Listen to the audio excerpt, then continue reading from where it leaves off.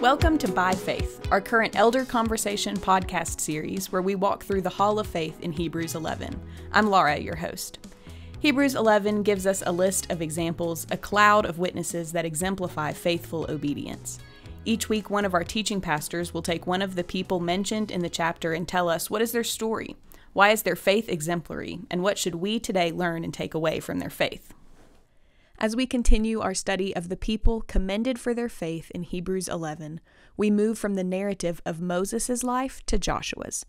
If you've missed any of our previous elder conversations, you can find them online at tcbchurch.org/elders.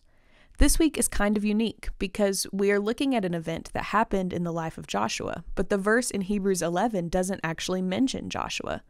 Hebrews 11 verse 30 says, "By faith the walls of Jericho fell down after they had been encircled for 7 days." So what is going on with the walls of Jericho? Why is the faith described here exemplary, and what should we learn from it?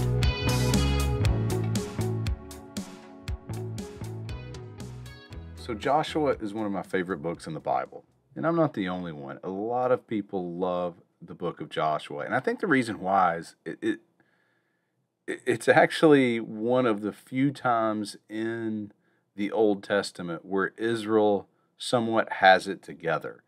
And there seems to be more wise decisions, more faithful obedience than others. And then there's just great stories of how God fights for Israel throughout the book. It's just really an incredible book. Even the part in the middle, which is the allotment of the land, when you understand that that land allotment goes all the way back to God's promise to Abraham, it's like you're celebrating with these people as you see God's faithfulness to deliver his promises. It's just an incredible, incredible book. And in the end, in Joshua chapter 23, Joshua is old and advanced in years. He is about to die. He pulls Israel, its leaders, together and essentially delivers a farewell address. And in this farewell address, he tells the people of Israel to remember that it was the Lord their God who fought for them. In other words, they didn't conquer this land because they were stronger, braver, or any other thing that would be attributed to them. They conquered the land because God gave it to them, because God fought for them. That's the end of the story, or the end of the book of Joshua anyway. But that's not exactly how it begins. It begins, like most things, with a lot of uncertainty. And so Moses, who had been the faithful leader of Israel, who had delivered them out of Egypt, he's now dead. And Joshua is about to take over.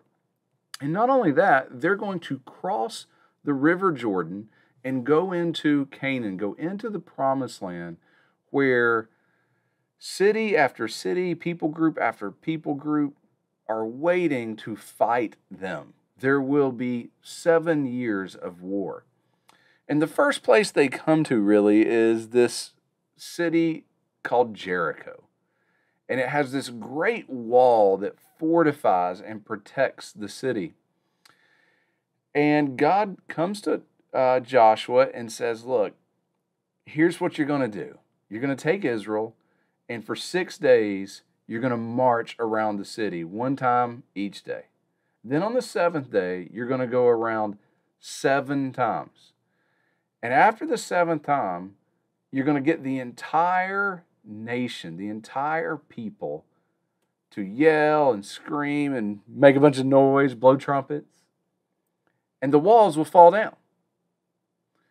Imagine Joshua having to go back to the people and say, look, I have a battle strategy, and that being it.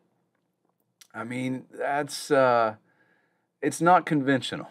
And so you guys know the story. Israel is obedient. They do just that. They march around the city walls, and on the 7th day, they go 7 times. They make the noise, and the walls fall, and Jericho is delivered into the hands of Israel. So, a few observations I want to make. First, notice in Hebrews, our author points out that the walls fell by faith. It wasn't their military might that delivered Jericho. It was their faith in God. And we know from Joshua the connection to that. It was God who was fighting for them.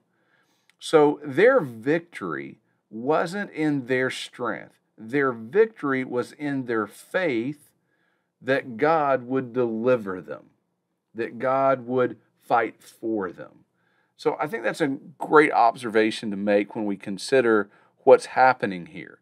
Their faith was in God to fight for them, not their strength. And their actions demonstrated that in their obedience, really, to this whole strategy. Another observation that I think just shouldn't be overlooked in this is it's one of those things, it's not a direct thing in Scripture, it's just human nature. And so, again, want to always make a difference. This isn't something that you're reading anywhere. But have you ever been a part of a group and there's just this, almost this feeling of this awkward thing that you've never done before?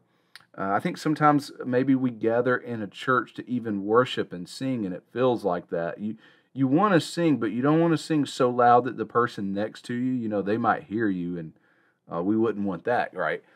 It's this kind of measured participation.